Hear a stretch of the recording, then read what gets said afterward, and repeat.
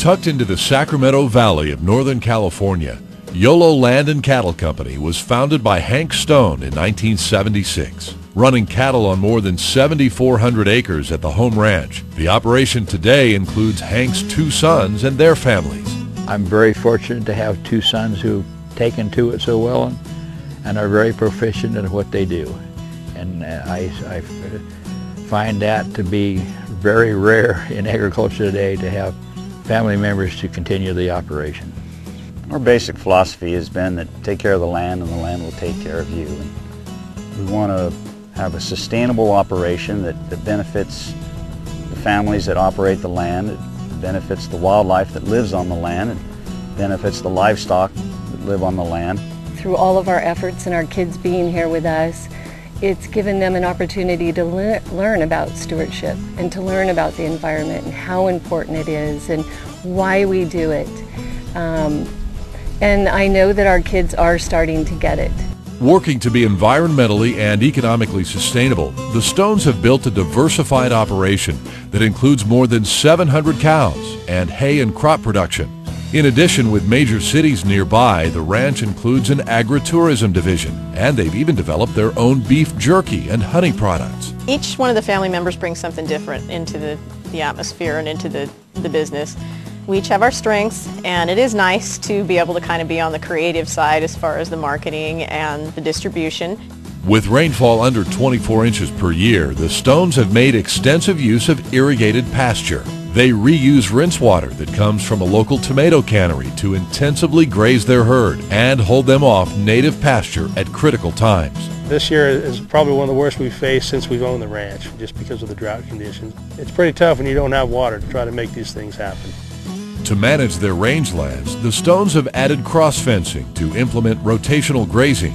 They've worked with Dow AgroSciences to develop herbicides to control yellow star thistle and other invasive weeds. And they've partnered with NRCS on a number of projects, including the restoration of native plants and the use of solar power to pump water. Around here we have a drought 6 months of the year, so everything that's planted, the native trees and shrubs, have to have supplemental water through a drip system. And the Stones do a very good job of participating in our cost share programs to establish these native trees, these native shrubs. We have been blessed with wonderful partners over the years, or we wouldn't be able to do a fraction of what we get done out here. It's encouraging to see that things are evolving around these ponds, and that is actually increasing the wildlife density on the ranch. Perhaps most impressive is the decision the Stone family made to place their home ranch in a conservation easement held by the California Rangeland Trust, meaning this land will always be a working cattle ranch. That's probably something I'm the most proud of. I'm a land conservationist, great supporter of protecting ag land. So to me, that is the ultimate measure you can take to protect your property, is to put it in a conservation easement.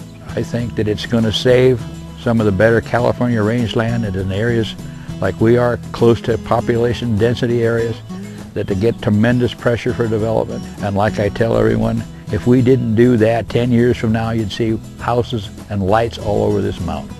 Whether it's protecting rangeland from development, raising high-quality cattle, or sharing the story of ranching with visitors, it's clear each member of the Stone family is doing their part to keep the Yolo Land Cattle Company sustainable, now and in the future. Well, I'm proud of what my sons have done, the changes we've made, the things we're trying to do. I'm very proud of what our family has done on the ranch. My dad, my grandpa, my uncle worked incredibly hard. And so my hope is to keep this place as a working cattle ranch and keep a viable working cattle industry that can support these type of ranches. We are simply short-term tenants on this planet, and we have an obligation to leave the ranch in better condition for our next generation, and that's what this is all about.